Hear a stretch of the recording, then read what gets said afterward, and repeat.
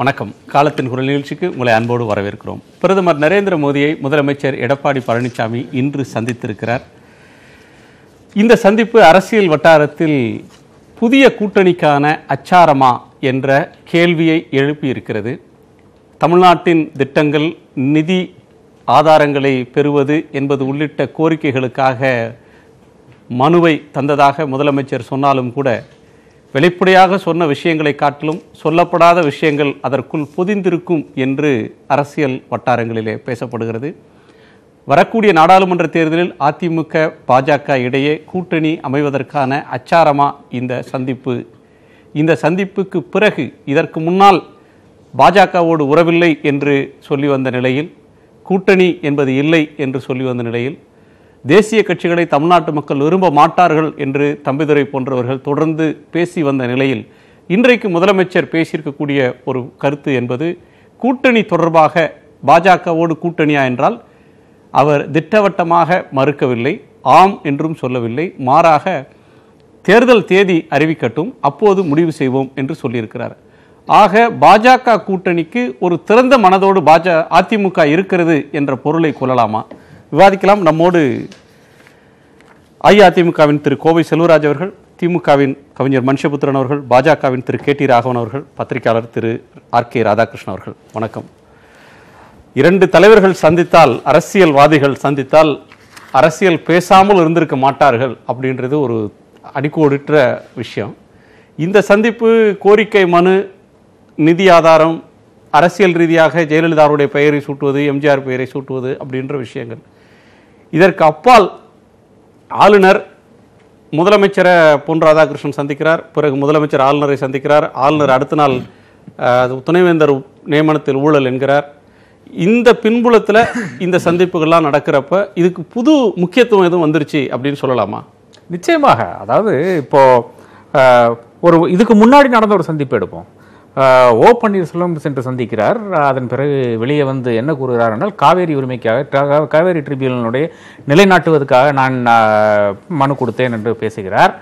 அதன் பிறகு ஒரு 2-3 மாதத்துக்கு பிறகுதான் தேனியில் ஒரு கூட்டத்தில் அவர் சொல்கிறார், மோடி வலியுறுத்தினால்தான், மோடியினுடைய அந்த முயற்சினால தான் நான் இன்னைக்கு வந்து துணை முதல்வராக இருக்கிறேன், அதனால தான் நான் வந்து கைகோர்க்க வந்து முன் வந்தேன் என்று ஒரு கருத்தை வைக்கிறார். அப்போ இந்த சந்திப்பை குறித்தும் இன்னொரு 2 மாதத்துக்கு அப்புறம் நமக்கு ஏதாச்சும் வெளிச்சம் வரும்னு நான் கருதுகிறேன். அது பொதுவாக அரசியல்வாதிகள் சந்தித்தால் அரசியல் பேசுறது ஒரு வாடிக்கையான ஒரு விஷயம்தான். அதில் எல்லாமே இப்போ நம்ம கொண்டு சொல்ல வேண்டிய அவசியம் கிடையாது. இருந்தாலும் முக்கியமாக யார் வந்து யாரை ஆர்டர் செய்யக்கூடிய இடத்தில், இல்லை என்றால் யாருக்கு இதில் வந்து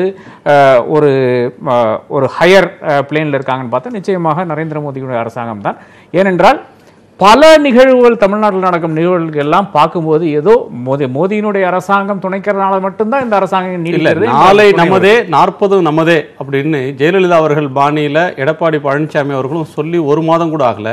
ஆனால் நீங்கள் கூட்டணியில் யார் பெரிய அண்ணன், யார் ஜூனியர் பார்ட்னர், யார் மேஜர் பார்ட்னர் அப்படின்ற அளவுக்கு நீங்கள் ஸ்பெகுலேட் பண்ணுறீங்க. இந்த 1 வாரம் அல்லது 2 வாரத்துக்குள்ளே நிலைமை மாறிடுச்சா என்ன? இல்லை, பேசும்போது என்ன வேணா பேசலாமே. இப்போ திருப்பரங்குன்றத்தில் சென்று அவங்களுடைய ஆளுகள் எல்லாம் சந்தித்து அங்கே வந்து நாங்கள் தான் ஜெயிக்க போகிறோம் பெருசாக பேசினாங்க. அதன் பிறகுதான் அதுக்கு அடுத்த நாள் வந்து சீஃப் செக்ரட்டரி ஒரு லெட்டர் எழுதுறாங்க, அங்கே நடத்த முடியாதுங்க, மழை பெய்ய போகுதுங்க, ரெட் அலர்ட் வருதுன்னு சொல்லிட்டு ஒரு லெட்டர் எழுதுறாங்க. அப்போ முன்னுக்கு பின் முரணான பேச்சு என்பது அரசியல்வாதிக்கு வாடிக்கை. அப்போ அதை வைத்து பார்க்கும்போது நிச்சயமாக இப்போதைக்கு வந்து எங்களுக்கு யாரும் கூட்டணி இல்லை என்ற ஒரு நிலை எடுத்தால் கூட, நாளைக்கு பாஜக ஒன்று சொல்லிவிட்டால் அதை வந்து கடைபிடிக்க வேண்டிய ஒரு கட்டாயத்தில் தான் அதிமுக இன்னைக்கு இருக்கிறது என்றது ஒரு நிதர்சனமான உண்மை. அப்போ அதை வைத்து தான் நான் கூறுகிறேன். அது ஒரு ஆப்ஷன். இன்னொரு வகையில் பார்த்தீங்கன்னு சொன்னால், டெல்லியில் செல்வாக்காக இருந்தவர் இதுவரையிலும் அதிமுகவுக்கு உள்ள எடுத்துட்டா ஓ பன்னீர்செல்வம், குறிப்பாக பிரதமரிடம் அந்த கட்டம் போயிடுச்சு. ஏன்னா பிரதமர் அது முதலமைச்சர் ஆனாலும் மற்ற கட்சி தலைவர்களானாலும் சந்திக்கிறது ரொம்ப செலக்டிவாக தான் சந்திக்கிறார். ஆமாம்.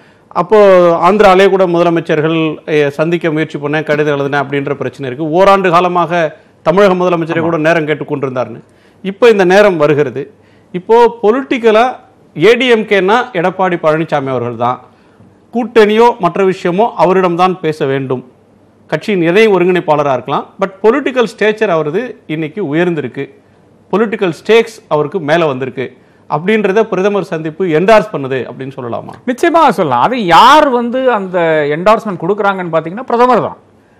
இப்போ வந்து ஒரு ஓபிஎஸ் வந்து டெல்லிக்கு செல்கிறார், ஒரு நிர்மலா சீதாராமன் வந்து எங்கிட்ட அப்பாயின்மெண்டே கேட்கல, இவர் எப்படி வந்து நிக்கலான்ற ஒரு கேள்வி எழுப்புறார். அந்த அளவுக்கு அங்க வந்து கொச்சைப்படுத்தப்படுகிறார். அதன் பிறகு வந்து ஓபிஎஸ் அதன் பிறகு டெல்லிக்கு சென்றதே கிடையாது. அப்போ ஓபிஎஸும் இபிஎஸும் ஏறத்தாழ ஈக்குவலாக இருந்தார் டெல்லியில். நீங்க சொன்னது வாஸ்தவம் தான். ஓபிஎஸ்க்கு பலமுறை முதலமைச்சராக இருக்காத ஒரு டைம்ல கூட பலமுறை வந்து பிரதமரை சந்தித்து இருக்கிறார். அதன் பிறகு பார்த்தீங்கன்னா இப்போ ஒரு பினராயி விஜயனுக்கு சந்திக்க முடியல, பல முதலமைச்சர்களுக்கு சந்திக்க முடியல. அந்த வாய்ப்பு அல்லைன்னா அந்த பாக்கியம்னு வச்சுக்கோங்களேன், யாருக்கு வருதுன்னா எடப்பாடி பழனிசாமி தான் வருது.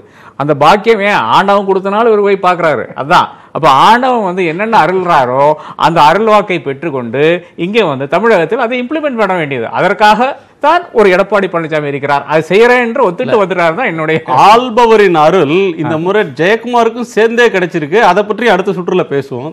திரு செல்வராஜ் அவர்கள்ட்ட கேட்கணும். ஓ பன்னீர்செல்வம் அவர்கள் மீதான அதிருப்தியை வெளிப்படுத்துவதற்காக சென்றாரா, கூட்டணிக்காக அதிமுகவை பாஜக வற்புறுத்துகிறதா?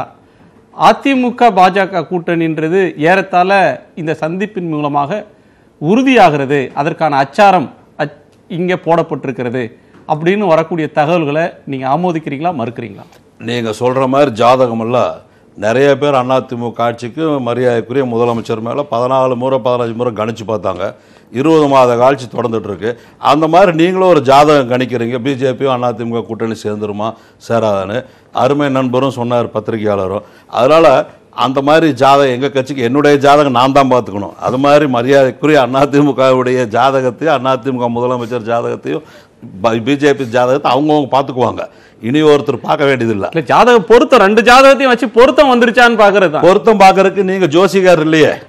இல்ல டெல்லியில நடந்திருக்கா, இப்ப நடந்திருக்கக்கூடிய பொருத்தம் மாதிரி எல்லாம் ஒன்றும் இல்லை. அதிமுக பிஜேபிங்கிற முறையே இன்னைக்கு பேசுறதுக்கு போல. பிரதமர் முதலமைச்சருங்க முறையில் இவர் ஆட்சிக்கு என்னெல்லாம் வேணும்னு கேட்டிருக்காரு. பெண்டிங் வர வேண்டிய பணம் எல்லாம் கேட்டிருக்காரு. அப்புறம் நிதி அமைச்சர் இல்லாம மீன்வளத்துறை அமைச்சர் போயிருக்காரு சார். நிதியமைச்சர் அமைச்சர் ஒரு சீனியர் அமைச்சர் கூட கூட்டிட்டு போயிருக்காரு. அது ஒன்றும் தப்பே இல்லையா, அவர் அமைச்சர் தான். ஒன்றும் என்ன பிரச்சனை இல்ல. நிதியமைச்சர் நிதி சம்பந்தமான விஷயங்களை பேசினாங்கன்றீங்க. அவர் தான் வந்து இந்த ஜிஎஸ்டிக்கு எல்லாத்துக்குமே தொடர்ந்து 11 மீட்டிங் போயிருக்காரு நிதியமைச்சர் இருந்த பொழுது. அதுக்கப்புறம் நம்ம துணை முதலமைச்சர் நிதியமைச்சர் அவரே சொல்லிட்டாரு, நீங்க ஆரம்பத்திலிருந்து போயிட்டு இருக்கிறதுனால அந்த மீட்டிங் நீங்களே போயிட்டு வாங்கன்னு சொல்லிட்டாரு. அதுல இருந்து தொடர்ந்து அவர் தான் போறாரு, பேசுறாரு நிதி சம்பந்தமா. அப்புறம் தமிழக அரசனுடைய பணிகள் ஆய்வு இது வந்து அவருடைய பொறுப்பில் தான் இருக்குது. அந்த அமைச்சர் மீன்வளம் மட்டும் கிடையாது, அதோட கூட இருக்கு. அதனால வந்து அவர் அந்த இதில் கூட கூட்டிட்டு போறாரு. அதில் ஒன்றும் பிரச்சனையே கிடையாது. இன்னைக்கு போய் அவங்க பேசுனதுல வந்து நமக்கு வர வேண்டிய 21,832 கோடி ரூபாய் நிலுவைத் தொகையை வரணும்னு கேட்டிருக்காங்க. அமைச்சர்களுக்குள்ள செல்வாக்கான அமைச்சர் ஜெயக்குமார், 30 அமைச்சர்களும் அமைச்சர்களுமே எல்லாருமே ஒரே மாதிரி தரத்தில் ஒரே இதில் சீனியாரிட்டியில் தான் எல்லாரும் ஒரே மாதிரி தான் முதலமைச்சர் வழி நடத்துறாரு. போகும்போது கூட கூட்டிகிட்டு போகிறக்கு அவர் நிதி மந்திரி ஜிஎஸ்டி பணம் வரணும், மற்ற இதெல்லாம் பேசணும். அதனால கூட கூட்டிகிட்டு போகிறார், அவ்வளோதான். ஒழிய வேற ஒன்றும் இல்லை. அதில் வந்து அதில் ஒரு நம்ம உள்நோக்கம் பார்க்க வேண்டிய அவசியமே இல்லை. இன்னைக்கு முழுக்க போனதே புரட்சி தலைவர் எம்ஜிஆருக்கு பாரத ரத்னா கொடுத்த மாதிரி அம்மாவுக்கும் பேரறிஞர் அண்ணாவுக்கும் கொடுக்கணும்னு போனாங்க. சென்னை சென்ட்ரல் ரயில்வே ஸ்டேஷனுக்கு வந்து புரட்சி தலைவர் பேர் வைக்கணும்னு போனாங்க. சென்னையில் மழை வருகின்ற பொழுது நிரந்தரம் அதை பாதுகாக்கிறதுக்காக 4,450 கோடி கொடுக்கணுங்கிறதுக்காக போனாங்க. இந்த மாதிரி மக்கள் பிரச்சனைக்கு தான் போயிருக்கிறாங்க. அதை வந்து நம்மளே ஒரு கற்பனை பண்ணி சொல்றேன். சட்டமன்றத்தில் இது சம்பந்தமான ஒரு பேச்சு வருது, பிஜேபி தான் அரசை இயக்குகிறது அப்படின்னு மற்ற விமர்சனங்கள் வரும்போது முதலமைச்சர் எழுந்து சொன்னார். சொல்லிடுறேன், அதிமுகவுக்கு வந்து பிஜேபியோட ஒட்டும் இல்லை, உறவும் இல்லை. மாநில அரசுக்கும் மத்திய அரசுக்கும் தான் இணக்கமான உறவு இருக்கே தவிர கட்சி ரீதியாக அரசியல் ரீதியாக உறவு இல்லைன்னு மறுத்தார். சேலத்தில் ஒரு 10 நாட்களுக்கு முன்னால் பேசும்போதும் கூட்டணி இல்லை அப்படின்னு சொன்னார். திருவாரூரில் பொதுக்கூட்டத்தில் செப்டம்பர் 25 15 நாட்களுக்கு முன்னாடி 12 நாட்களுக்கு முன்னாடி பேசும்போதும் அதிமுகவுக்கும் பிஜேபிக்கும் கூட்டணி இல்லை அப்படின்னு மறுத்தார். உங்களுடைய கட்சியினுடைய நாடாளுமன்ற குழுவினுடைய கட்சி தலைவர் துணை சபாநாயகராக இருக்கிற தம்பிதுரை வந்து தமிழ்நாட்டில் தமிழக மக்கள் தேசிய கட்சிகளை ஏற்றுக்கொள்ள மாட்டார்கள் அப்படின்னு அவர் பாஜக காங்கிரஸ் அப்படின்னு 2 கட்சியும் சேர்ந்தே சாடுறாரு. இந்த மாதிரி பேசிட்டு இருந்தவங்க இன்னைக்கு பிரதமரை பார்த்துட்டு வந்த உடனே கூட்டணியை தேர்தல் அறிவிச்ச பிறகு நாங்கள் முடிவு செய்கிறோம் அப்படின்னு சொன்னா ஏன் ரூல் அவுட் ஏற்கனவே பேசி வந்த அந்த தொனி இன்னைக்கு மாறுதே? ஒரு தோணியும் மாறல. அவர் எப்ப தெளிவா பேசக்கூடியவர், நிதானமா பேசக்கூடியவர், மத்தவங்க ஆத்திரப்பட்டு தெளிவில்லாம பேசுறாரு நான் சொல்லல, தெளிவா தான் பேசுறாரு, தெளிவா விளக்கமா பதில் சொன்னாங்க. என்ன சொன்னார் அவர் பாருங்களா, தெளிவில்லாம பேசுறாரு நான் சொல்லல. தேர்தல் நேரங்களில் நம்ம தேர்தல் அறிவிக்கிட்டு தேர்தல் வரட்டும், யாரோட கூட்டணி என்னங்கறத நம்ம கட்சி தலைமை, எங்க கட்சி தலைமை நாங்கெல்லாம் உட்கார்ந்து முடிவு எடுப்போம் தான் சொல்லியிருக்காரு. வேற ஒரு கேள்வி என்னன்னா, நான் அவர் தெளிவில்லாமல் பேசினார்னு சொல்ல, தெளிவா தான் பேசுறார். திருவாரூரில் பேசும்போதும் தெளிவா பேசினார், சட்டமன்றத்தில் பேசும்போதும் அதே தெளிவு இருந்தது. இன்னைக்கு வேற ஒரு தெளிவில் பேசுறார். அந்த நிலையில் கேள்வி நேரடியா கேட்கிறாங்க, அதிமுக பிஜேபியோட கூட்டணி வருதான்னு. தேர்தல் வரட்டும் அப்ப முடிவு செய்யறோம்னு சொல்றாரு. ஏன்னா இன்னைக்கு அவர் போனது அரசியல் பயணம் அல்ல, அரசு பயணம். அரசு பயணத்துக்கு போகும்போது அதை சம்பந்தமா கேள்வி கேளுங்கன்னு சொன்னார் நிருபர்கிட்ட. அதனால அதை பத்தி நம்ம கவலையே படாதீங்க. எங்களுக்கு எங்க கட்சியை நடத்த தெரியும், யாரோட கூட்டணி சேரணும்னு தெரியும். நாங்க தெளிவா இருக்கிறோம், எந்த குழப்பம் இல்ல. கட்சிகள் எல்லா கட்சியும் சேர்த்து சுத்துவாங்க, எங்களுக்கு அந்த மாதிரி நாங்க இது வரைக்கும் யாரோடையும் பேசுறது இல்ல. எங்களுக்கு மக்கள் தெளிவா இருக்கிறோம்ன்றது அதிமுக தனித்து போட்டியிட போகுதுன்றதுல தெளிவா இருக்குதா, இல்ல பிஜேபியோட கூட்டு சேர்ந்து போட்டியிட போகுதுதான் தெளிவா? அதுதான் முதலமைச்சர் இன்னைக்கு சொல்லியிருக்காரு, எங்க கட்சியினுடைய தலைமை தேர்தல் அறிவித்த பிறகு தெளிவான முடிவு எடுக்கும் சொல்லியிருக்காரு. அதே என்னுடைய பதிலும் கூட. அப்ப நாளை நமதே 40 நமதே அதுல என்ன சந்தேகம்? நாளைய நமது 40 நாங்க அதிமுக 40 ஜெயிக்க போகுது, கூட்டணி சேர்ந்தாலும் 40 தான் ஜெயிக்க போறோம். அது அதிமுக தனியா நின்னாலும் ஜெயிப்போம், பிஜேபி இல்ல, யாரோட கூட்டணி சேர்ந்தாலும் எங்களோட யார் சேர்ந்தாலும் அவங்களும் ஜெயிப்பாங்க. சரி, மனுஷபுத்திரன் உங்க ரீடிங் இதுல என்ன?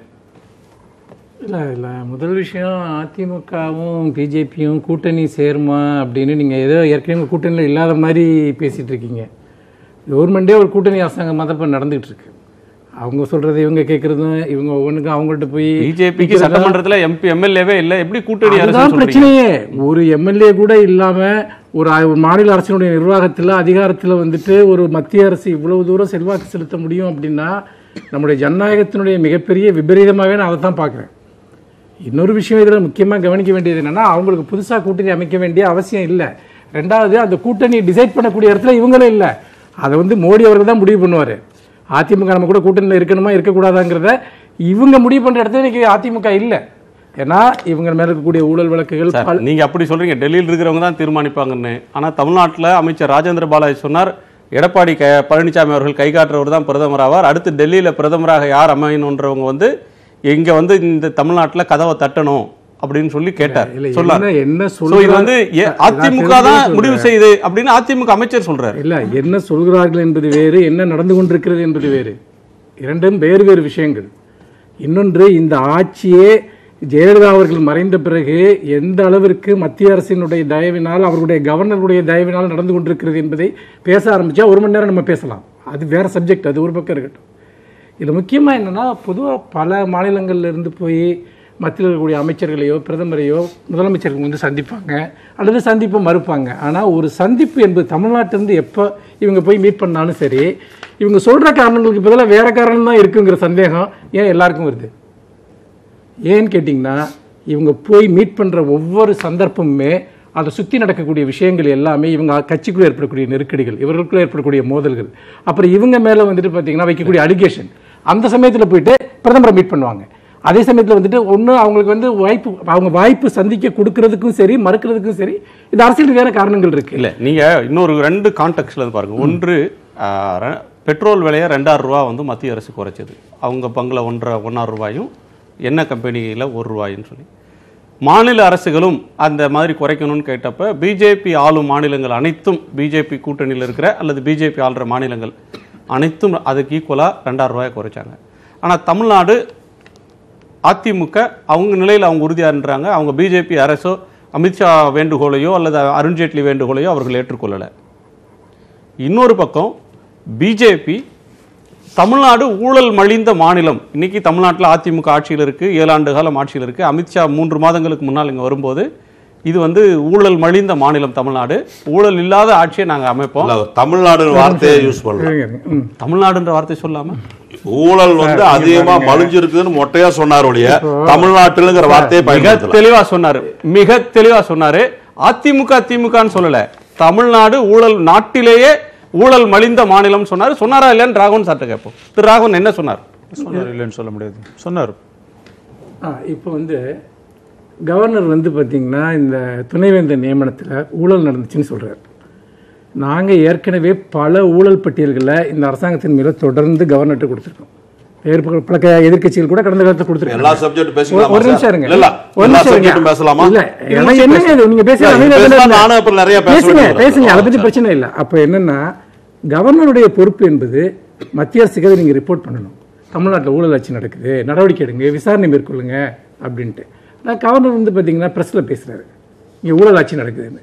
நாங்கள் இதற்கு முன்னாடி பல தடவை இந்த புகார்களை கொடுத்துருக்கோம். அப்போ இதில் இந்த இது இல்லை, அவர் துணைவேந்தர் நியமனங்களில் கோடிக்கணக்கில் பணம் கைமாறி இருக்கிறது அப்படின்னா நம்ம அது அடுத்த சுற்றுல பேசலாம். இல்லை ஒரு நிமிஷம் இருங்க. இப்போ சொல்கிறப்போ இந்த கான்டெக்ஸ்டும் எடப்பாடி பழனிசாமி போய் டெல்லியில் வந்து பார்த்தீங்கன்னா அவர் வந்து பிரதமரை போய் சந்திக்கிறாரு. சந்திக்கிறப்ப என்ன தோணுதுன்னா, எப்பெல்லாம் இவர்கள் மீது ஒரு ஊழல் குற்றச்சாட்டை மத்திய அரசை சேர்ந்தவர்கள் சொல்லுகிற போது இவர்கள் அங்கே போய் அதுக்கு சமாதானம் பேசுறாங்க, இல்ல எதையோ ஒண்ணு விட்டு கொடுத்துட்டு வர்றாங்க. அது மாநில உரிமையா இருக்கலாம், அல்லது சொல்லி முடிச்சாரு. இல்ல நான் ஒரு பாயிண்ட் கூட கம்மி பண்ணல. இப்ப பாருங்க, இவங்க போய் பல கோரிக்கைகளை இப்ப போய் ஒரு பெரிய கோரிக்கையை வந்து முன் வச்சுட்டு வர்றாரு. கடந்த ஒரு 2 வருஷத்துல இவங்க எத்தனை கோரிக்கை பட்டியல்கள் வச்சிருக்காங்க, அதுல எதெல்லாம் மத்திய அரசு நிறைவேற்றிருக்கு, அதுக்கு ஏதாவது ஒரு ஃபாலோ அப் உண்டா? நீங்க வெள்ள நிவாரணம் அல்லது வந்து புயல் நிவாரணம், வறட்சி நிவாரணம், எதை வேணாலும் எடுத்துங்க, அல்லது இவங்க கேட்ட பல பேக்கேஜஸ் எதுக்குமே வந்து பாத்தீங்கன்னா ப்ராப்பர் ஆன்சர் கிடையாது. அந்த மனுல இதுவரையிலும் நாங்க முன்னாடி கொடுத்தோம், செய்யல, திரும்ப வலியுறுத்துறோம் அப்படின்ற அம்சங்கள் இருக்கு. திரும்ப வலியுறுத்துறதுன்னு சொன்னா மத்திய அரசுக்கு நீங்க அழுத்தம் கொடுக்கிற வகையில நீங்க என்ன பண்ணீங்க? அதான் விஷயம். அப்போ இவர்கள் தங்களுடைய அரசியல் சச்சரவுகளுக்கு ஒவ்வொருவருக்கும் ஒரு அணுகுமுறை இருக்கு. பிரதமர்னா முதலமைச்சர் மனு தான் கொடுக்க முடியும். அததான் சார் நான் சொல்றேன். மம்தா பானர்ஜியோ சந்திரபாபு நாயுடு வேற மாதிரி உபாயங்களை கையாளலாம். பல சமயத்துல ஏற்கனவே கொடுத்த பல கோரிக்கைகளே நிறைவேற்றப்படல, அதன் மீது எந்த ஃபாலோ அப்பும் கிடையாது. தமிழ்நாட்டு சட்டசபையில் நிறைவேற்ற தீர்மானங்களை கூட என்ன ஆச்சுன்னு இவங்க மத்திய அரசு கேட்கறது கிடையாது. எத்தனை தீர்மானங்கள் தமிழ்நாடு சட்டசபையில் நிறைவேற்றப்பட்டிருக்கு. அப்போ இது எதுக்குமே ஃபாலோ அப் கிடையாது. ஆனா இவங்க உள்ள போய் என்ன பண்றாங்கன்னு கேட்டீங்கன்னா, திரும்ப திரும்ப இவங்களுடைய உள்கட்சி பிரச்சனைகள். இன்னைக்கு வந்து நிர்மலா சீதாராமன் அவர்கள் வந்து ஓபிஎஸ் சந்திக்க மாட்டேன்னு திருப்பி அனுப்புறாங்க. அதே சமயத்தில் வெறும் எம்எல்ஏவாக இருந்த ஓபிஎஸ் அவர்களை பலமுறை பிரதமர் சந்தித்திருக்கிறார். கணக்கு மாறுது, மாறி இருக்கலாம். கணக்கு என்ன அவர் மீது அவங்க கொண்டிருந்த ஒப்பீனியன் மதிப்பீடுன்றது வேறாக இருந்திருக்கலாம். நான் என்ன கேட்கிறேன்னா, பிரதமர் என்கிற ஒரு ஸ்டேச்சர்ல இருக்கக்கூடிய ஒருத்தர் ஒரு மாநிலத்தினுடைய சிஎம் பார்க்கறதுக்கு பல சமயத்தில் அப்பாயின்மெண்ட் கொடுக்க மாட்டேங்கிறார். பல மாநில முதல்வர்கள் ஒரு எதிர்கட்சி தலைவர் பார்க்க அப்பாயின்மெண்ட் கொடுக்க மாட்டேங்கிறாரு. ஆனால் ஒரு கட்சியோட உள்கட்சி பிரச்சனைகளை தீர்ப்பதற்காக ஒரு வெறும் எம்எல்ஏ ஸ்டேட்டஸ்ல இருக்க ஒருத்தரை பல தடவை அவர் மீட் பண்றாரு. அப்ப இப்ப இன்னைக்கு எடப்பாடி பழனிசாமி அவர் சந்திக்கிறாருன்னு சொன்னா ஒரு இயல்பா ஒரு சந்தேகம் வருது. அவங்களுடைய பாதுகாப்பு அமைச்சர் வந்துட்டு பிரதமரே சந்தித்துக் கொண்டிருந்த ஓபிஎஸ் மீட் பண்ண மாட்டேங்கிறாங்க. இன்னைக்கு எடப்பாடி பழனிசாமியை கூப்பிட்டு பேசுறாங்கன்னு சொன்னா ஓபிஎஸ் அவர்களை சைட்லைன் பண்ணிட்டு இங்க வந்து எடப்பாடி பழனிசாமியோட இவங்க ஒரு இணக்கத்தை வந்து ரொம்ப ஸ்ட்ராங் பண்ணிக்கிறதுக்காக இந்த சந்திப்பு நடந்ததுன்னு யூகம் பண்றதுல என்ன தவறு இருக்கு? ஒரு முதலமைச்சரும் பிரதமரும் சந்திக்கிறத வந்து ஒரு கொச்சைப்படுத்தி கேள்வி கேட்கறாங்கனாக்கா ஒரு நல்ல ஜனநாயக அரசியல் கட்சியா இருக்காது அந்த கட்சி. அதனால பிரதமர் வந்து 2 பேர் ரகசியமா அப்ப என்ன கூட போய் இன்னொரு கட்சிக்காரர் கூட பக்கத்தில் உட்கார வச்சுட்டு பேசுவாங்க. அவங்க 2 பேரும் நான் இப்போ தெளிவா சொல்றோம், தெளிவா தமிழ்நாட்டுடைய மக்கள் உரிமைக்காக பிரச்சனைக்காக தான் பேசுறோம். நாங்க யாருக்கும் கொத்தடிமையா இருக்க வேண்டிய அவசியம் இல்லை, யாருக்கும் கை கட்டி நிற்க வேண்டிய அவசியம் இல்லை. அதிமுக வரலாறுலயே அந்த மாதிரி கிடையாது. இப்ப இவ்வளவு இவங்க பேசுறாங்களே, துணைவேந்தர்னு கவர்னர் சொல்றாரு. அன்னைக்கு திமுக ஆட்சியில எல்லா ஒரு 4 இடத்துல 5 இடத்துல நீங்க வந்து அண்ணா யூனிவர்சிட்டி ஆரம்பிச்சீங்க. அங்க போட்ட ஆளுகள்ல கோயம்புத்தூர் போட்டவர் இப்ப கம்பி அணிட்டு இருக்காரு ஜெயில ஊழல் பண்ணி. அவர்கிட்ட எத்தனை பணம் வாங்கி இருப்பீங்க? அந்த பணத்துக்காக தானே அவர் ஜெயிலில் இருக்கிறாரு பாவம், திருப்பி கட்டுறதுக்காக. அந்த மாதிரி இல்ல, நான் நீங்க பேசுறது பேசுறேன். 5 இடத்துல அண்ணா திமுக ஆட்சி சொன்னாரா? நான் தெரியாம கேட்கிறேன். நான் உங்களை கேட்கிறேன், இல்ல நீங்க இவ்வளவு நேரம் பேசுறீங்க, நீங்க இவ்வளவு பேசுறீங்களா? இதுக்கு இவ்வளவு ரோசம் வருதா?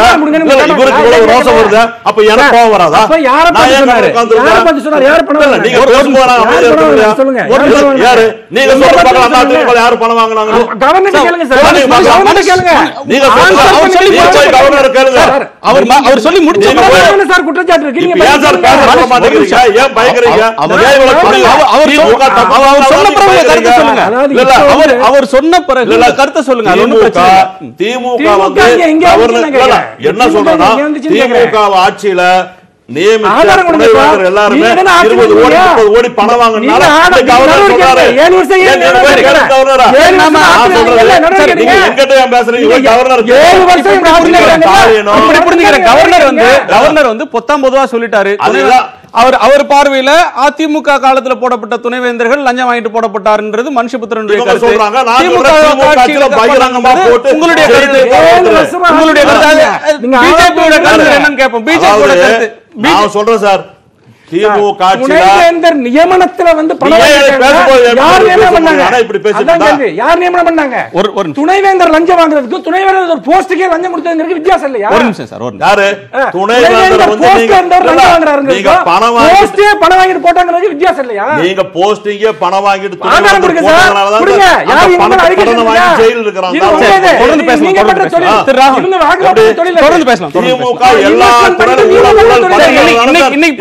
கட்சி மக்கள் ராஜ்பவன்ல இருந்து டெல்லிக்கு போவோம். ஒரு நிமிஷம்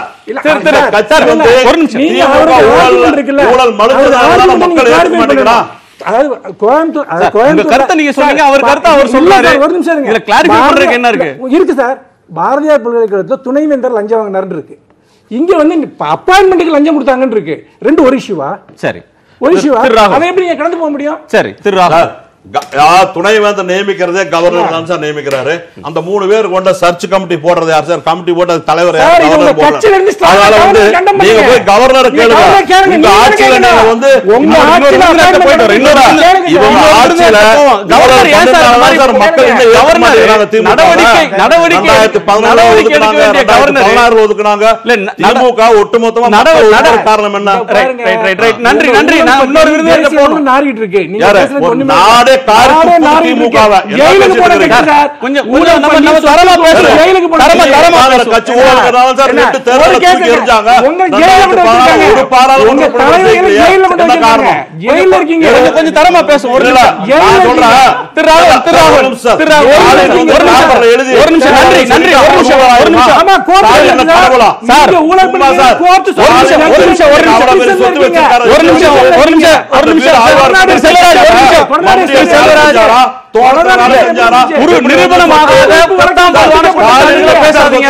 சொத்து குவிப்பு வழக்கில் தண்டிக்கப்பட்டதா?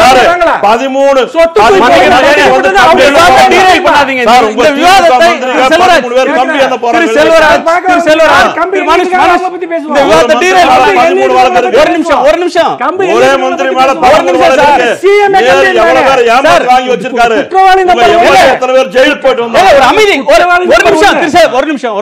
நீங்க 2 பேரும் பேசிட்டு இருந்தா நீங்க 2 பேரும் பேசுறது யாருக்கும் கேட்காது. இன்னொரு விருந்தினர் பேசவே இல்ல, அவர்கிட்ட போகணும். கொஞ்சம் பொறுப்பா பேசுறதா சொல்லுங்க. பேசுறதா வரமாட்டேன் இனிமேல். நிதானம். ஆமா, இன்னொரு தகுதி இல்லாம பேசுறவங்க கூட பர்சனல் அட்டாக் போறீங்க. ஒரு நிமிஷம் திரு ராகவன் 2 மணி நேரம் பேச தயாரா. ராகவன், இந்த சந்திப்பு இருக்க நீங்க வந்து கழகங்கள் இல்லாத தமிழ்நாடு அப்படின்ற ஒன்றை முன்னோக்கி 2 வருஷமா அதுக்கான கேம்பெயின் பில்ட் பண்ணிட்டு இருக்கீங்க. அதிமுக அரசு அப்படின்றதன் மீதும் நீங்கள் குற்றச்சாட்டு சில புகார்களை சொன்னாலும் வெளியில் அரசியல் களத்தில் இருக்கிறது வந்து அதிமுக பிஜேபியுடைய ஒரு உறவு இருக்குது அப்படின்ற ஒரு பேச்சு தொடர்ச்சியாக அந்த குற்றச்சாட்டு இருந்துகிட்டே இருந்தது. அமித்ஷா அவர்கள் இங்கே வரும்போதும் தமிழ்நாட்டில் நல்லாட்சி தருவோம், தமிழ்நாடு ஊழல் மலிந்த மாநிலமாக இருக்கிறது, நல்லாட்சி தருவோம்னா நீங்கள் அதிமுக திமுக இல்லாத ஏதோ ஒரு கூட்டணியை அவர் மைண்டில் வச்சு பேசினார். அவர் எதுன்னு இதாக சொல்லலை, தெளிவுபடுத்தி சொல்லலை. பிஜேபி தலைமையில் ஒரு அணி அமையும் அல்லது பிஜேபி ஒரு அணியை அமைக்கும் அப்படின்ற ஒரு ஹிண்ட் கொடுத்துட்டு இருக்கிற நேரத்தில் இந்த அதிமுக பாஜக இடையே கூட்டணி உருவாகுமா அப்படின்ற பேச்சு வருது. இந்த சந்திப்பின் மூலமாக இது வர்றதுனால அந்த மாதிரியான நிலையிலிருந்து பிஜேபி மாறி இருக்கிறது, அரசியல் நிலைப்பாடு பிஜேபி பொறுத்தவரை மாறி இருக்கிறது அப்படின்னு சொல்லலாம். இல்லைங்க, முதல்ல இந்த சந்திப்பை வைத்து கொண்டு கூட்டணி பற்றி பேச முடியாதுங்கிறது தான் என்னோட கருத்து. இதை பொறுத்த வரைக்கும் அண்ணன் செல்வராஜ் சொன்னது போல் பிரதமரும் முதலமைச்சரும் சந்திக்கிறார்கள். அதுவும் கூட நீங்கள் அவங்க 2 பேரை கட்சிக்காரங்கன்னு எடுத்துட்டா கூட போனது அஃபிஷியல்ஸ் போயிருக்காங்க, சீஃப் செக்ரட்டரி கூட போயிருக்கிறாங்க, அதிகாரிகளும் கூட போயிருக்கிறாங்க. அதனால் இந்த விஷயத்தில் என்ன பற்றி பேச போகிறான்னு முதலையும் நமக்கு இப்போ வெளியில் தெளிவாகவே வந்தது, இப்பவும் சொல்லியிருக்கிறாங்க. மோரோவர் பிஜேபி கூட்டணி முடிவு பண்ணணுமா அப்படின்னு சொன்னால் எங்களுடைய தலைவர் இங்கே வரும்பொழுதே சொன்னார், ஓப்பனாக சொன்னார், ஆமாம் நாங்கள் கூட்டணியோட போகிறோம், எது எங்களுடைய கூட்டணிங்கிறது அக்டோபருக்கு பிறகு நாங்கள் முடிவு பண்ணுவோம்னு சொல்லியிருக்கிறாங்க. You need to wait. யார் வந்துருச்சே சார், ஆமாங்க வந்துருச்சுங்க. நான் என்ன சொல்றேன், அதனாலதான் இதெல்லாம் அன்ஃபோல்ட் ஆகுது அப்படின்னு புரிஞ்சுக்கலாமா? திரு குணசேகரன், எந்த கூட்டணியுமே இப்போ தேர்தல் தேதி அறிவிக்கப்படும் பொழுது நிச்சயமாக அதை பற்றி பேச்சு இருக்கும். அப்போ நாங்க கொஞ்ச நாள் வெயிட் பண்ணுங்கன்னு சொன்னா நீங்க கேட்கலாம், இதை இன்னும் எவ்வளவு நாள் வெயிட் பண்ணணும்ட்டு. ஆனா இப்போ எந்த கட்சியுமே அனௌன்ஸ் பண்ணாத, எந்த கட்சியுமே முடிவு பண்ணாத, நான் முடிவு பண்ணிட்டு அதுவும் இந்த 5 கேமரா முன்னாடி வச்சுட்டு இந்த சொல்லு கூட்டணின்னு கேட்கறது அது சரி. அது ஸ்ட்ராட்டஜி வந்து இங்க ஒர்க் அவுட் பண்ற விஷயம் இல்ல. எந்த கட்சியும் அதுல தலைவர்கள் சந்திக்கும் போதுதான் கூட்டணி உருவாகுமே தவர தொலைக்காட்சி விவாதங்கள்ல கூட்டணி உருவாகிறது இல்ல. கரெக்டா சொன்னீங்க நீங்க. அதனால இந்த தலைவர்கள் அதிமுகவினுடைய துணை ஒருங்கிணைப்பாளரும் பாரதிய ஜனதா கட்சியுடைய ஒரு மூத்த தலைவரும் பேசின கூட்டம் இல்ல இது. பிரதமரும் முதலமைச்சரும் சந்திச்ச சந்திப்பு இது. கூட்டணின்னு சொல்லும்போது அங்க திரு அமித்ஷா அவர்கள் கண்டிப்பா இருந்தாகணும், இருப்பார். அவர் இல்லாத இவர்கள் மாத்திரம் முடிவு பண்ற விஷயம் இல்ல அது. அதனால நான் என்ன சொல்றேன், கொஞ்சம் அந்த கூட்டணிக்கெல்லாம் நீங்க வெயிட் பண்ண வேண்டிய அவசியம் இருக்கு. ஆனா ஒன்னு தெளிவா சொல்லியிருக்கிறார் எங்களுடைய தலைவர், பாராளுமன்ற தேர்தலில் தமிழ்நாட்டில் நாங்க கூட்டணியோட தான் சந்திப்போம்னு சொல்லியிருக்கிறோம். இல்ல இது ஏன் இந்த சந்தேகங்கள்லாம் வருதுன்னு சொன்னா, திரும்பவும் திரு ஓ பன்னீர்செல்வம் அவர்கள்ட்ட தான் போக வேண்டியது இருக்கு. பிரதமர்கிட்ட போன அவர் தான் வந்து நீங்க ஆட்சியில பங்கேறுங்க, இணைந்து கொள்ளுங்கள், துணை முதலமைச்சரா பொறுப்பேற்றுக்குங்கன்னு சொன்னாரு, 2 பேரும் இணைஞ்சிருங்க அப்படின்னு சொன்னாருன்னு சொல்றதுனால பிரதமர் வந்து நிர்வாக விஷயங்களை மட்டும் பேச மாட்டாரு, அரசியல் கருத்துக்களையும் அரசியல் அறிவுரைகளையும் அரசியல் சார்ந்த விவாதங்களையும் பிரதமர் மேற்கொள்வார் அப்படின்ற ஒரு எண்ணம் அதுல இருந்து தான் வருது. நியாயம் தான். இப்போ ஏன்னா பேசினது துணை முதலமைச்சர் என்பதனால அந்த மாதிரி ஒரு கருத்து நான் உங்களுக்கு எண்ணம் ஏற்படுவது நியாயம்தான்.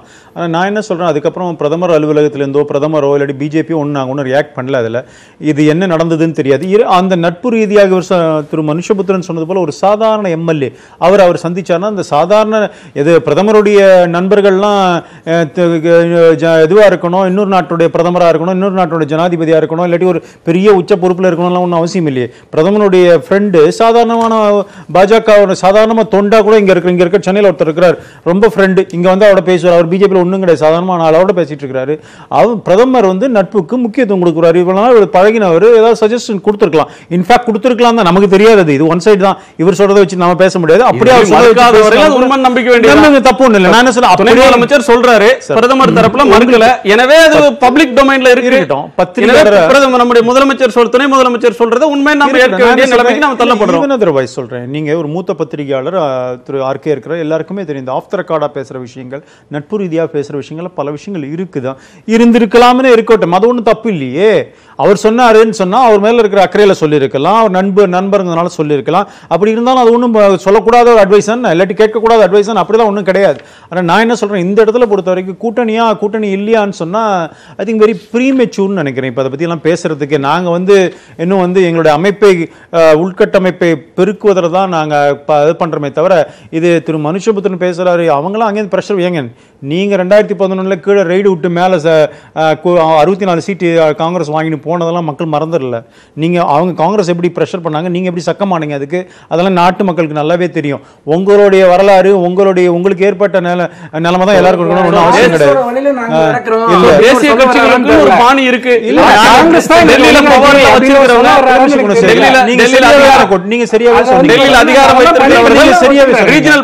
தங்கள் விருப்பத்துக்கு பணிய வைக்க முடியும், தங்கள் இணக்கத்துக்கு கொண்டு வந்துட முடியும்.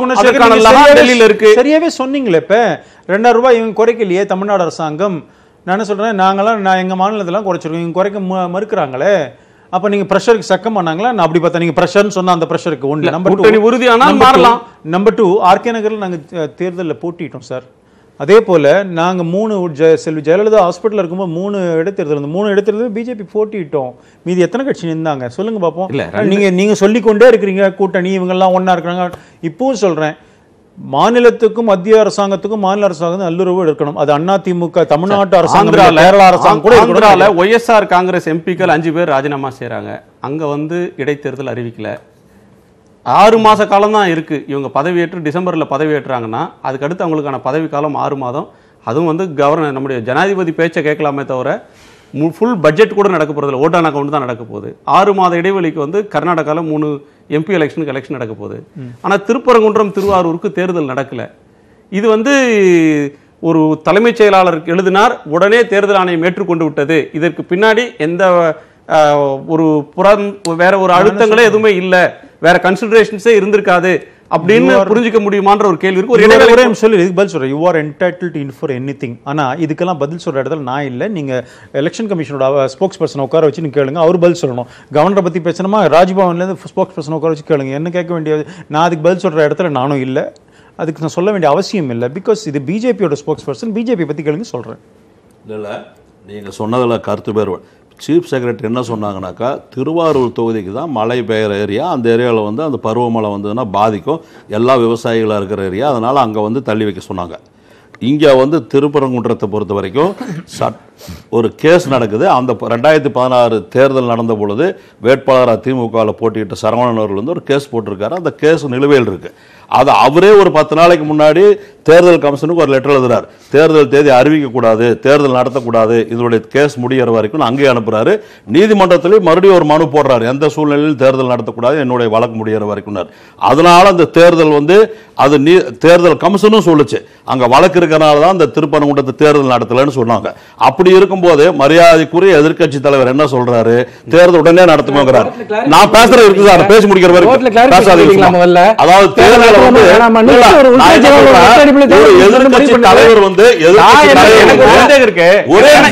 எனக்கு ஒரே நிமிஷம் நீங்க சொன்னதுல இருந்து ஒரு சந்தேகம் இருக்கு. முதலமைச்சர் நீங்க வந்து அந்த திமுக வேட்பாளர் சரவணன் போட்ட கேஸ்ல தேர்தல் கமிஷனும் ஒரு பார்ட்டி, தேர்தல் கமிஷனுடைய அதிகாரியும் கூட அழைத்து விசாரிக்கப்பட்டார். எப்படி நீங்க இந்த கைரகை ஏற்றுக்கொண்டீங்கன்னு? இதுல வழக்கு இருக்கிறது தேர்தல் ஆணையத்துக்கு தெரியும், தேர்தல் ஆணையம் ஒரு எதிர்மனுதாரர். ஆனால் தலைமைச் செயலாளர் வந்து திருவாரூரோடு அந்த கடிதத்தை நிறுத்திக்கல, திருப்பரங்குன்றத்தை சொல்லியிருக்கிறாங்க. நான் சொல்றேன், மனப்பாடமாக சொல்றேன், அந்த கடிதத்தை சொல்லிட்டு இது மாதிரி ஒரு வழக்கு தொடுத்திருக்கிறாரு அப்படின்னு சொல்லிட்டு இந்த வழக்கு 23ஆம் தேதி விசாரணைக்கு வருகிறது அப்படின்றத தேர்தல் ஆணையத்துக்கு நினைவுபடுத்துறேன் அல்லது கவனத்துக்கு கொண்டு வர்றேன் அப்படின்ற அளவோட தலைமைச் செயலாளர் நின்றிருந்தால் அது வந்து மேட்டர் ஆஃப் ஃபேக்டோடு நிற்கிறாங்கன்னு அர்த்தம்.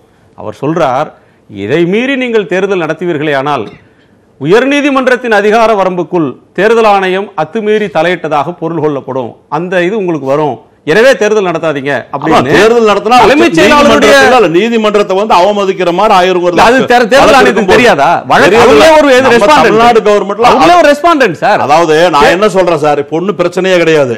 தேர்தலை வந்து சந்திக்க திமுக தயாரா இருந்தா அவங்களுடைய ஆதரவுல அவங்க ஆலோசனையில வேட்பாளர் கேஸ் போட்டிருக்காருல சரவணன், ரெண்டு இடத்துல கேஸ் வழக்கு வாங்கி திமுக தயாரா இல்லாதனால தலைமைச் செயலாளர் தேர்தலை தள்ளி வைக்கிறார். கேஸ வாபஸ் வாங்கி சொல்லுங்க, அங்க தலைமை இதுக்கு தேர்தல் அதிகாரிக்கு வந்து ஒரு லெட்டர் எழுத சொல்லுங்க, இந்த மாதிரி நான் வழக்கு வாபஸ் வாங்கிட்டு நீங்க தேர்தல் நடத்துங்க.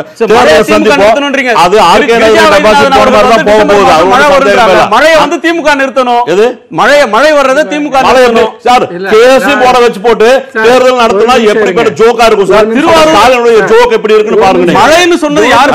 அரசியல் ஒரு ஜோக். குரலுக்கான ட்விட்டர் போல் ஒன்று வச்சிருக்கோம். அது வந்து தமிழ்நாட்டுக்கான நிதி கேட்டு பேசினார்களா, கூட்டணி பேச்சுவார்த்தை நடந்ததா, வளர்ச்சி திட்டங்கள் பற்றி பேசப்பட்டதா, உட்கட்சி நெருக்கடி பற்றி பேசப்பட்டதா அப்படின்ற ஆப்ஷன்ஸ்லாம் கொடுத்துருக்கோம். நேயர்கள் சொன்னதுக்கு இறுதியில் பார்க்கலாம். மனுஷபுத்திரன் நீங்க குறுக்கிட்டீங்க கடைசி. இல்லை, அது ரெண்டு விஷயம். அந்த புதிய பிரச்சனைகளுக்கு போயிடலாம். இல்லை, அந்த இடைத்தேர்தல் விஷயம் அதை கிளாரிஃபை பண்ணல. அதாவது இப்போ ஒரு தொகுதியில் தேர்தல் நடக்குது, ஒருத்தர் தேர்ந்தெடுக்கப்படுறாரு, அவர் தேர்ந்தெடுக்கப்பட்ட தொடர்பான ஒரு கேஸ் இருக்குது. இப்போ அந்த தேர்ந்தெடுக்கப்பட்டவரே இறந்து போயிடுறாரு, அந்த தொகுதி வந்து இப்போ வேக்கண்ட் ஆகிடுது. இப்போ வந்து இதை வந்து தேர்தல் ஆணையம் வந்து கிளாரிஃபை பண்ணணும். ஒரு கேஸ் இருக்க ஒரு தொகுதியில் வந்து அந்த வேட்பாளர் இறந்து போயிட்டாரு அப்படின்னு சொல்லி தேர்ந்தெடுக்கப்பட்ட இறந்து போயிட்டாருன்னா அப்போ அந்த கேஸ் முடிகிற வரைக்கும் இந்த தொகுதியில் நீங்கள் தேர்தலே நடத்த மாட்டீங்களா? இந்த இப்போ வச்சிருக்கீங்க இல்லையா 18 தொகுதியில், அந்த மாதிரி நடத்த போறீங்களா வந்து வச்சுட்டு? அப்ப என்ன அதுக்கு வந்து ஒரு அடிப்படை அதுக்கு ஒரு லாஜிக் இல்லைங்க. அதை யாரு கிளாரிஃபை பண்ணணும்னா உள்துறை செயலாளர் இல்லை, நீதிமன்றம். அப்போ அதுக்கு வந்து பார்த்தீங்கன்னா இங்கே தடை விதிக்கல நீதிமன்றம். அப்போ நீதிமன்றம் என்னன்னா இந்த பிரச்சனை கேஸ் அங்கே இருக்குன்னு தெரிஞ்சப்போ தேர்தல் ஆணையம் நீதிமன்றத்தை அணுகுன்னு வந்துட்டாங்க, நடத்த முடியுமா முடியாதான்னு. ஆனால் இவங்க சஜஸ்ட் பண்ணுறாங்க. இன்னொரு விஷயம், இந்த மழை காலத்தில் தேர்தல் நடத்துறது, நீங்கள் கடந்த நவம்பரில் தேர்தல் நடந்திருக்கு, இடைத்தேர்தல். அதுக்கு முன்னாடி 3 தேதிகளில் டிசம்பரில் நடந்தது.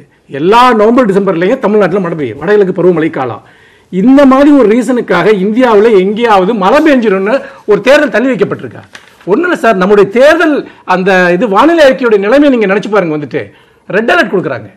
இன்னைக்கு வந்து பார்த்தீங்கன்னா பருவமழை இன்னைக்கு 8ஆம் தேதி துவங்கும்னு சொன்னாங்க. திடீர்னு மத்தியானம் கூப்பிட்டு வந்து பார்த்தீங்கன்னா புயல் வந்துருச்சு, பருவமழை துவங்காதுன்றாங்க. ஆனால் எப்போ அடுத்த மாதம் வந்துட்டு வெள்ளம் வந்துடும், இப்போ தண்ணி வந்துடும் சொல்லிட்டு நீங்கள் தேர்தலில் தள்ளி வைக்கிறீங்கன்னா மழை வந்துச்சுன்னா நீங்கள் அப்போ தள்ளி வைங்க.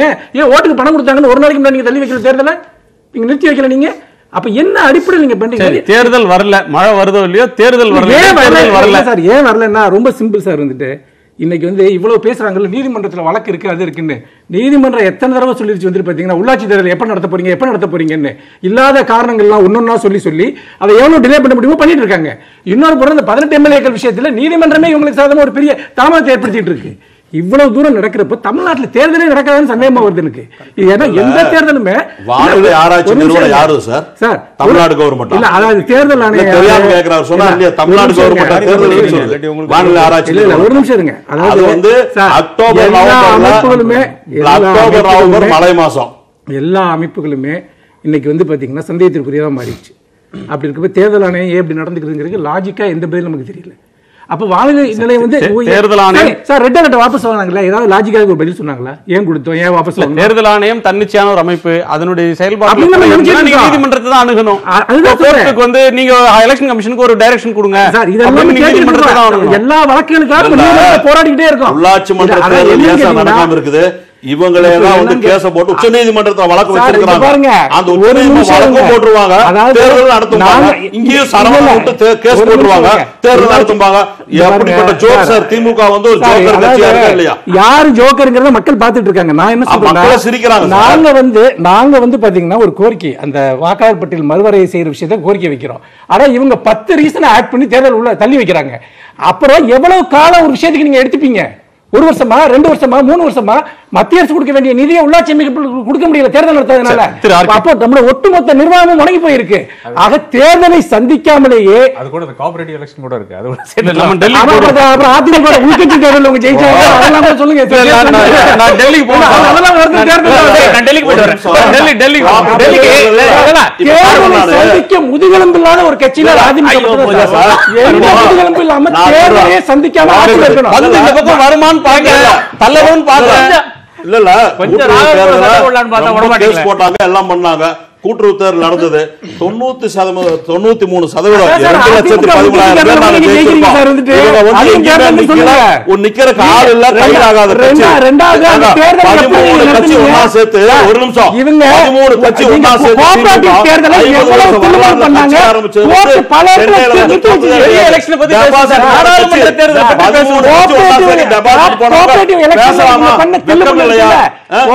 என்ன இருக்கு சொல்லுங்க. கோஆபரேட்டிவ் எலெக்ஷன்ல இவங்க பண்ண தில்லுமுல்லுனால பல இடங்களில்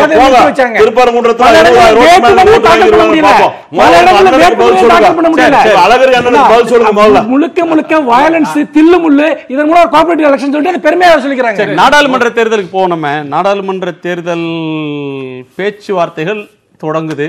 அக்டோபர்ல இருந்து பேச தொடங்குவாங்க அப்படின்ற ராகவன் அவர்கள் சொன்ன மாதிரி இந்த சந்திப்பை மட்டுமே வச்சுட்டு பிரதமர் முதலமைச்சர் சந்திச்சாங்க. இந்த சந்திப்பை மட்டுமே வச்சுக்கிட்டு கூட்டணி பேச்சுக்கான பேச்சுவார்த்தை ஆரம்பிச்சிருச்சு, இது ஆரம்ப கட்ட பேச்சுவார்த்தை, அதனுடைய அச்சாரம் அப்படின்னு சொல்றதுக்கு என்ன முகாந்திரம்?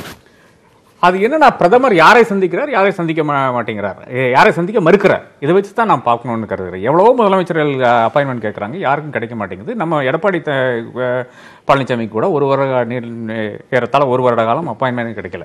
திடீரென்று இப்போ ஏன் அப்பாயின்மெண்ட் கிடைக்கிறது என்ற கேள்வி நிச்சயமாக எழுகிறது. அதோட ஒட்டி பார்த்தீங்கன்னா, இப்போ அதிமுக கவர்மெண்ட் அரசாங்கம் வந்து ஏதோ பாஜக அரசாங்கத்துக்கு எதிராக செயல்படுகிறதா, இல்லை அம்மா வழி வருகின்ற அரசாங்கம் என்று கூறுகிறார்கள். அம்மா வழி போகிறதான்னு பார்த்தீங்கன்னா, ஜூன் 2016 வந்து அம்மா ஒரு கோரிக்கை கொடுக்குறாங்க, 29 அம்ச கோரிக்கை, 97 98 பக்கம் கொண்ட கோரிக்கை. அந்த கோரிக்கை பிரகாரம் தான் இந்த அரசாங்கம் நடக்குதுன்னா, அதில் வந்து நீட்டு விலக்கு வேண்டும், ஜிஎஸ்டி வந்து எங்களுக்கு வேண்டாம், அந்த மாதிரியான பல பிரச்சனைகளை வந்து முதலமைச்சர் பட்டியலிட்டார். அது ஒரு பிரச்சனை கூட இதுவரையாக அதிமுக அரசாங்கம் வலியுறுத்தவில்லை, எடப்பாடி தலைமையிலான அரசாங்கம் வலியுறுத்தவில்லை. அப்போ அம்மா வழி வர்ற ஆட்சி கிடையாது. அப்போ யார் வழி வர்ற ஆட்சின்னு பார்த்தீங்கன்னா, மோடி வர அந்த வழியில் வர ஆட்சி தான். அதை தாண்டி இப்போ ஓபிஎஸ் சொல்றதுல சில கேள்விகள், அடிப்படையான கேள்விகள் வருது. அதிமுகவோடு பிஜேபி ஏன் கூட்டு சேர வேண்டும், பிஜேபியோட அதிமுக ஏன் கூட்டு சேரணும், கூட்டு சேர்ந்தா அது 2 பேருக்கும் நன்மையா 2 பேருக்கும் கெடுதலா, இல்லை கூட்டே சேராதவங்கள ஊகத்தின் அடிப்படையில் மட்டுமே கூட்டுன்னு பேசுறாங்களா, இந்த சந்திப்பின் மூலமாக மட்டுமே இது வந்து கூட்டணியை பேசினாங்க, கூட்டணி உறுதியாயிடுச்சு இப்படிலாம் சொல்ல முடியுமா? சரி, கடந்த காலத்தில் துணை முதலமைச்சர் தேசிய கட்சியோட கூட்டணி வைப்போம் அப்படின்னு ஓ பன்னீர்செல்வம் சொன்னார். கூட்டணியை பற்றி இல்லை அப்படின்னு ஒரு கட்டத்தில் சொன்னவர் இன்றைக்கு கூட்டணியை தேர்தல் வரும்போது பார்க்குறோம் அப்படின்னு சொல்கிறாங்க. இதில் இருக்கிற முரண் அப்படின்றத வச்சு பார்க்கணுமா, எப்படி நீங்கள் பார்ப்பீங்க? இல்லை, அந்த மீட்டிங் ஒன்று நடந்திருக்குது. அதன் பிறகு எடப்பாடி வெளியே வந்து பேசின அந்த பேச்சு, அதை தாண்டி பார்த்தீங்கன்னா பாஜகவுக்கு என்ன ஸ்டேக்ஸ் இருக்குது, யாரு கூட எல்லாம் செய்யல இயலும் என்ற அந்த அந்த இது கூட இருக்கு.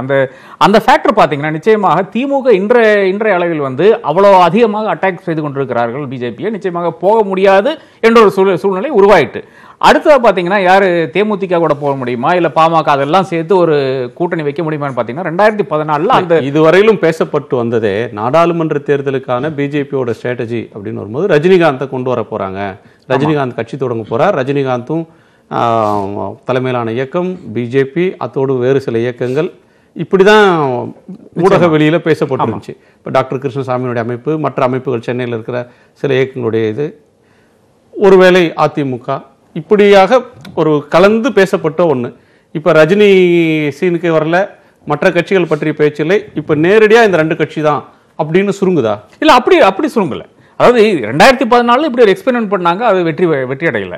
2 சீட்டு தான் ராமதாஸ் இங்கே ஜெயிக்கிறாரு, பொன்னாரங்க ஜெயிக்கிறாரு, கன்னியாகுமரி ஜெயிக்கிறாங்க, அதை தவிர வேற ஒன்றும் கிடைக்கல. அப்போ அந்த எக்ஸ்பெரிமெண்ட் தோல்வி விட்டது. அதன் பிறகுதான் இப்போ ரஜினி வர்றதானாலும் சரி, பாக்கி இருக்கிறவங்களை வந்து என்கரேஜ் பண்றதாலும் சரி, அது நடந்து கொண்டிருக்கிறது.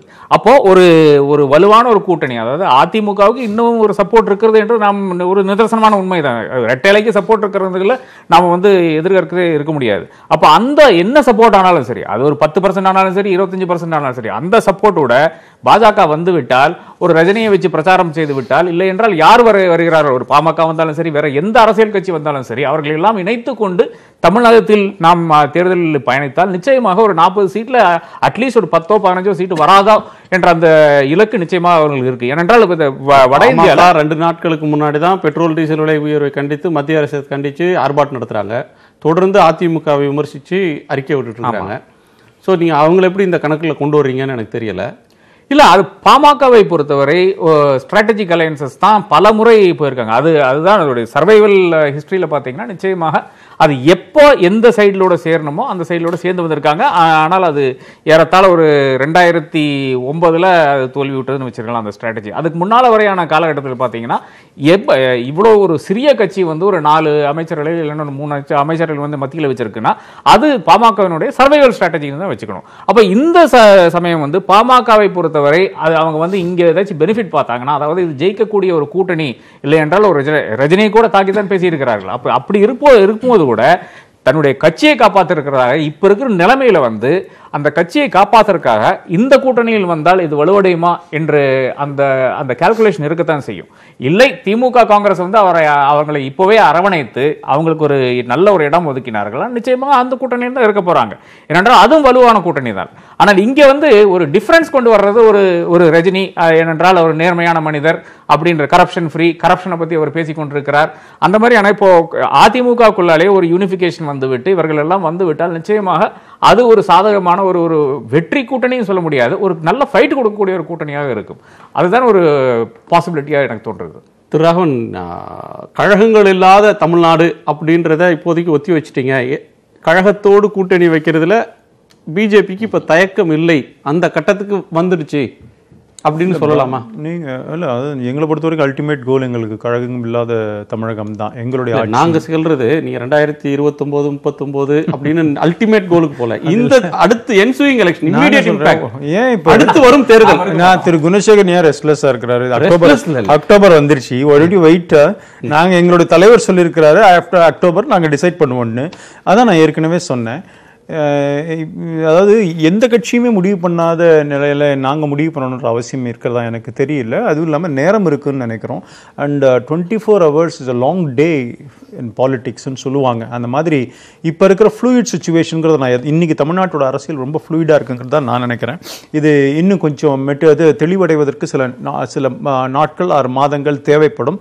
ஆனால் கடைசியில் எலெக்ஷன் எப்படி இருந்தாலும் அந்த டியூரேஷனில் எலெக்ஷன் மேலே வரணும் போது டிசைட் பண்ணிட்டு தேதிக்கு ஏடிஎம்கேவோட ஒரு கூட்டணி பேச்சு அப்படின்னு உழவ வரக்கூடிய இந்த பேச்சுகளை நிர்தாட்சண்யமா நிராகரிக்க முடியும். அப்ப முதலமைச்சர்கிட்ட அப்படிலாம் இல்லை, நாங்கள் பேசவில்லை, அப்படி இப்போ வந்து பிஜேபியோட கூட்டணிக்கு பேசுனீங்களா, கூட்டணிக்கு போறீங்களா அப்படின்றது கேள்வினா இல்லை அப்படின்னு சொல்லலாம். அந்த கேள்வியே இல்லைன்னு சொல்லலாம். அதை பற்றி பேசவே இல்லைங்களா, அது நேரம் வரும்போது பேசுவோம் அப்படின்னு அவர் சொல்றாரு. ஸோ அவர் வந்து கெஸ் பண்றதுக்கான ஸ்கோப்பை தர்றாரு அப்படின்னு ஒரு பத்திரிக்கையாளர் நான் புரிஞ்சுக்கிறேன். நேச்சுரல்ங்க. ஏன் நான் என்ன சொல்றேன், அது மாதிரியான கெஸ் பண்றதுக்கான ஸ்கோப்பை பிஜேபியும் தருதுன்னு ஒரு ஸ்ட்ராட்டஜியா நினைச்சிருக்கலாம் முதலமைச்சர். நான் என்ன சொல்றேன், அரசியல்ல வந்து எதுக்கு ஒரு டோரை எப்பயுமே க்ளோஸ் பண்ணிடுவாங்களா? அதுவும் டைம் எங்கேயோ இருக்கும்போது ஏன் க்ளோஸ் பண்ணணும்? மோரோவர் க்ளோஸ் பண்ணணும்னா கூட அதர் ஆப்போனன்ட் வந்து எந்த டிசிஷன் எடுக்காம நான் இப்போ வந்து என்ன க்ளோஸ் பண்ண சொல்றீங்க டோர்ஸை? தேவையில்லை. அது ஒரு சரியான ஸ்ட்ராட்டஜியும் கிடையாது. அப்படி பண்ணா கூட நான் போறனோ இல்லையோ, அதிமுகவோட பிஜேபி அலைன்ஸ் இருக்கோ இல்லையோ, ஆனால் அது இருக்கோ இல்லையோ நான் ஏன் இப்ப சொல்லணும்னு நினைக்கிறீங்க? ஏன்னா என்னுடைய எதிரி சொல்லாதப்போ, காங்கிரஸ் சொல்லாதப்போ, காங்கிரஸ் என்ன ஸ்டாண்ட் எடுக்க போறாங்கன்னு தெரியாதப்போ நான் ஏன் முந்தி எடுக்கணும்? இப்ப அதுக்கான நேரம் இல்லையே. கூட மொத்த தலைவர் எல்லாம் திமுகவோட கூட்டணின்றாங்க, திமுக பிஜேபி கூட்டணியிலும் திமுக தலைமை சொல்லுது. அவங்களுக்குள்ளயும் கன்ஃபியூஷன் இருக்கு. நீங்க சொல்ற மாதிரி ஓப்பனா வெளியில சொல்லாம இருக்கலாம். சில தலைவர்கள், காங்கிரஸ் தலைவர்கள் எங்கிட்டே கூட சொல்லியிருக்காங்க, அவங்க திமுக எப்படி அதை அணுகுது பாத்தீங்கன்னா அப்படின்னு அவங்களுக்கு சந்தேகங்கள் பல இருக்கிறது. இதெல்லாம் இருக்கணும், வெளியில கிளியர் வரட்டும். அதுக்கப்புறம் நாங்க டிசைட் பண்ணிக்கிறோம், தேவைப்பட்ட நேரத்தில் டிசைட் பண்ணிக்கிறோம். இப்ப டிசைட் பண்ணணும்னு ஏன் நாங்க முடிவு பண்ணணும்னு எங்களை கம்பல் பண்றீங்க? நாட் ரிக்வயர்டுங்கிற. எப்ப தேவையோ அப்ப முடிவு. எங்களுக்கான நேரத்துல நாங்க டிசைட் பண்ண நேரத்துல பண்ற நேரத்துல அதுக்கான முடிவு எடுத்துக்கணுமே தவிர, பத்திரிகையாளர் சொல்றாங்க எதிர்கட்சிகள் நீங்க மீட் பண்ணதுக்குள்ள இப்பயே முடிவு பண்ண நான் ஏன் முடிவு பண்ணணும்? எப்ப முடிவு பண்ணணும்? நாங்க தான் முடிவு பண்ணணும். அந்த டைம் எப்ப சொன்னா நாங்க தான் முடிவு பண்ணணும். அதிமுகவோ பிஜேபியோ திமுகவோ காங்கிரஸோ அவங்களுக்கு உகந்த நேரத்துல கூட்டணியோ அவங்களுக்கு உகந்த முடிவை எடுப்பாங்க. அதுக்கான ரைட்ஸ் இருக்கிறத மறுக்க முடியாது. இந்த இன்னொருத்தர் யாரும் அதை தீர்மானிக்க முடியாது, அதை குறை சொல்ல முடியாது. ஆனால் இதுக்கு முன்னாடி என்ன பேசுனீங்க? போன வாரத்தில் நீங்கள் ஒரு அரசை விமர்சிக்கிறீங்க, அதுக்கு முந்தின மாதம் ஒரு கட்சியை ஊழல் அரசு விமர்சிக்கிறீங்க அப்படின்னு சொல்லிட்டு அதுலேருந்து நீங்கள் முரண்படுகிற போது, அதுலேருந்து நிலையை மாற்றி எடுக்கும் போது உங்கள்கிட்ட கேள்வி கேட்கிறதுன்றது தவிர்க்க முடியாது. ஒன்னு சொல்றேன், இஷ்யூ பேஸ்டா சில நடவடிக்கைகள் பாராளுமன்றத்தில் இருக்கு. இப்ப நீங்க வைஸ் சேர்மன் எலெக்ஷன்ல ராஜ்யசபா ஃபுல்லா சப்போர்ட் பண்ணாங்க. டிஆர்எஸ் தலைவர் திரு ஸ்டாலின் வந்து சந்திச்சார். அப்ப என்ன சொன்னீங்க? பெரிய மூன்றாவது அணி மிக பிரம்மாண்டமான அளவுல உருவாகி அவர் இங்க சந்திச்ச உடனே போய் மம்தா பானர்ஜி சந்திச்சார். ஆனா வைஸ் சேர்மன் சப்போர்ட் பண்ணாரு. நம்ம ஊருக்கே என்ன முடிவு பண்ணீங்க நீங்க? நம்ம ஊருக்கே வரும். நீங்க அதை திரும்ப கேட்கிறேன். நம்ம மூத்த தலைவர், அதிமுக மூத்த தலைவர் ஒருவர் தம்பிதுரை சொல்றார், 40 தொகுதிகளிலும் அதிமுக தனியாகத்தான் போட்டியிடுறார். அப்ப பொன் ராதாகிருஷ்ணன் சொல்றார், தனித்து எங்க போட்டி, அவர் வேணா தனியா, தம்பிதுரை வேணா போய் தனியா நின்னுக்கலாம் அப்படின்னு சொல்றாரு. அதிமுகவுடைய முடிவை பொன் ராதாகிருஷ்ணன் விமர்சிக்கிறாரு. அதிமுக 40 இடத்துல நிக்கணும் அதிமுக எம்பி ஒருத்தர் சொன்னா அது என்ன தனியா போட்டிடுறது, தம்பிதுரை வேணா தனியா நின்னுக்கலாம். நீங்க சொல்றீங்க 40 நீங்க எப்படி வெற்றி பெறுவீங்க நான் சொல்லக்கூடாது. வெற்றியை விமர்சிக்கிறது வேற.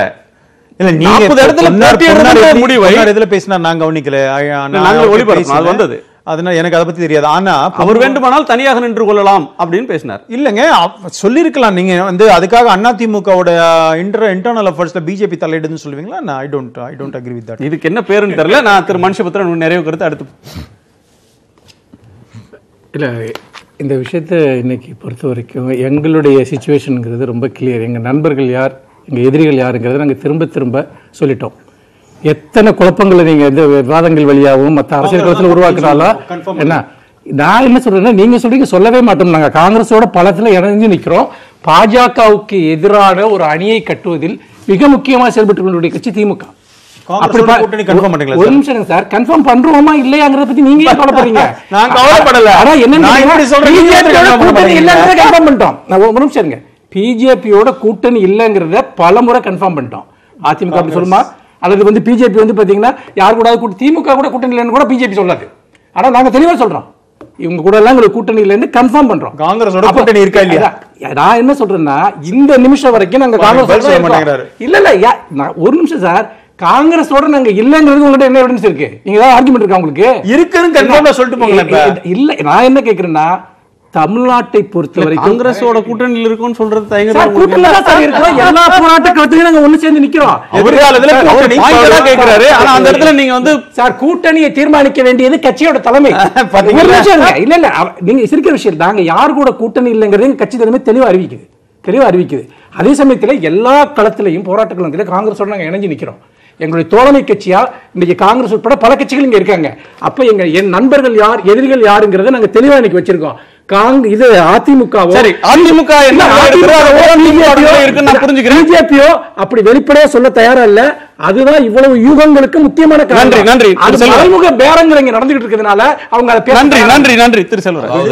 சுருக்கமா திமுக சொல்லலாம், திமுகவோடு இருக்கிற கட்சியில் வந்து இருக்கிற கட்சி மல்கையாக இருக்கிற திருமாவளவன் ஆகட்டும், அவர் கூட இருக்கிற காங்கிரஸ் ஆகட்டும், அவங்க வந்து நாங்க இவங்களோட இருக்கிறோம், அவங்க 2 பேருமே எந்த இடத்துலயும் ஒண்ணு இல்ல, தெளிவா முடிவு எடுப்பாங்க. அவங்க தேர்தல் பாத்துக்கலாம் எத்தனை கூட்டணி நிக்குதுன்னு பாப்போம். தமிழ்நாட்டை பொறுத்த வரைக்கும் அண்ணா திமுக இந்த தேர்தலில் 40 தொகுதி நன்றி நன்றி என்ன சொல்லுவாங்க, கீழே விழுந்தாலும் மீசையில மண்ணு திமுக சொல்ல போகுது. நன்றி நன்றி நன்றி. ஒரு கூட்டணி வரும்போது திமுக ஜெயிக்க முடியல, எப்பவும் பேச முடியாது.